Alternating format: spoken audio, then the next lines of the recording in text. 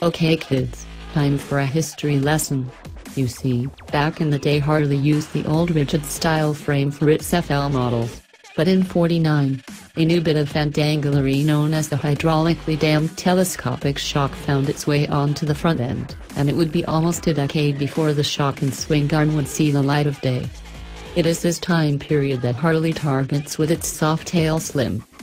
Fat front forks are made to look even fatter with classic fork skirts that come in blackout to match the fork sliders, headlight can, handlebar, instrument panel, array, jugs, breather cover and rear fender struts. Both front and rear fenders come heavily bobbed so that the front is close to the effective minimum size and the rear is just a few inches of reveal past the struts, just like the old school bobbers. The blackout trim and polished aluminum triple tree is an unusual arrangement, and I can't say I'm a fan of the naked headlight, though I understand that it looks more bobberish that way. But I think a blackout nacelle would look sweet. Black rims set off the polished spokes just as the black jugs accentuate the polished nose cone and rocker boxes for nice contrast all around.